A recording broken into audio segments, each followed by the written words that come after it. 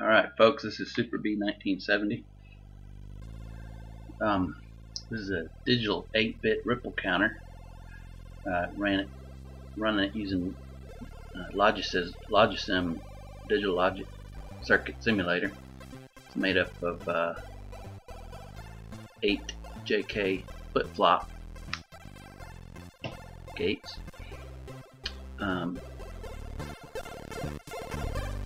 This is for my computer science, computer architecture class at A&M out here in Central Texas, Killeen, Texas, USA. Oh, and a cool part is I could not get the Logisim program to work directly on my Windows 7 laptop. So I installed VirtualBox and installed Windows 8.1 that you get free from DreamSpark if you're a college student. DreamSpark is a Microsoft store for college students. Anyway, okay, Windows 8.1, it works. I assigned 2 gigs of RAM to the VirtualBox for the Windows 8.1.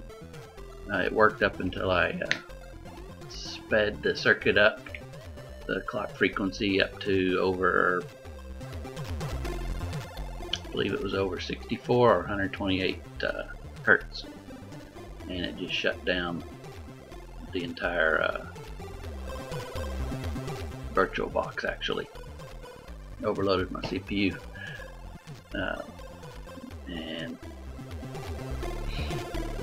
so earlier I made a previous video on a 4-bit ripple counter, and I did that because I didn't have enough room to put all 8 JK flip-flop circuits on one screen, but I figured out how to be able to fit all 8, so I doubled the 4-bit, turned it into an 8-bit ripple counter. And the first 4 bits of the circuit are on the left side, the second 4 are on the right side. The binary counter is in the center at the top, you can see it, and I'm speeding up the hertz here. Was at 1 hertz, so you could see it, what all was going on. Now it's at 4, I believe.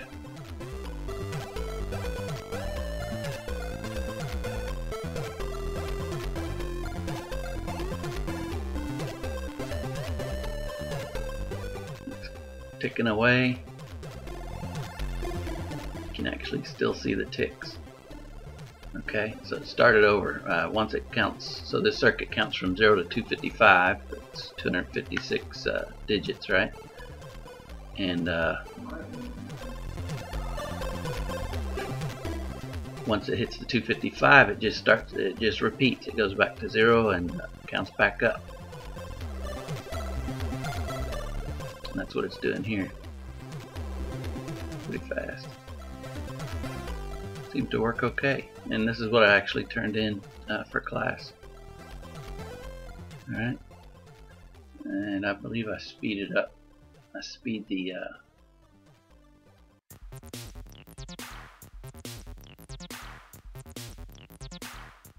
I speed the clock up significantly towards the end.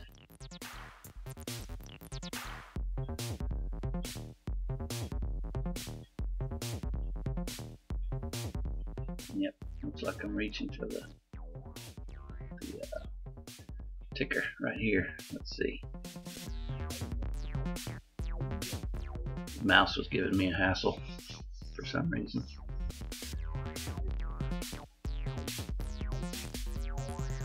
Frequency, okay, that was 4. Oh yeah, let's see, 16.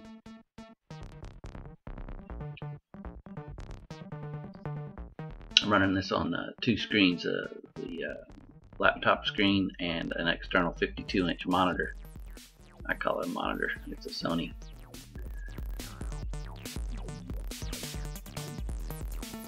Flat panel. There's a CPU. That's the real CPU on the actual laptop.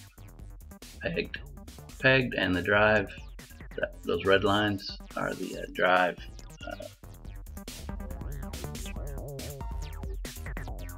hits or the memory errors. Wow. Yeah, I think it's about to break. Yep, there it goes. Alright. No, not yet.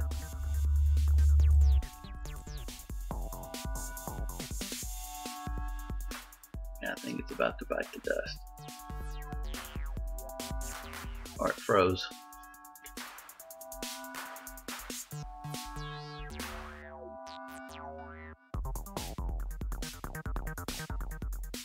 Let's see what happens. Enjoy the music, I guess. Okay.